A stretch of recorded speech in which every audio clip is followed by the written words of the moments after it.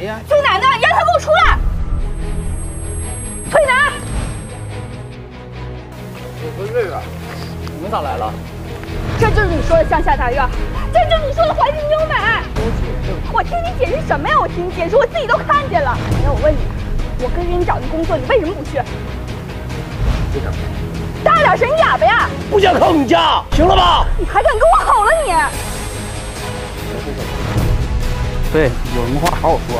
不是不想跟他好，我是你凭什么你说分手你就说分手啊？你家有钱，我家有吗？娶你要40万，我拿什么娶你啊？靠我那1个月5000工资，还是靠我妈1年种地的1、2万？我家有没有钱跟咱俩有什么关系啊？跟我走来，看到了吗？就是我妈。妈，谁是你妈？你喊错了。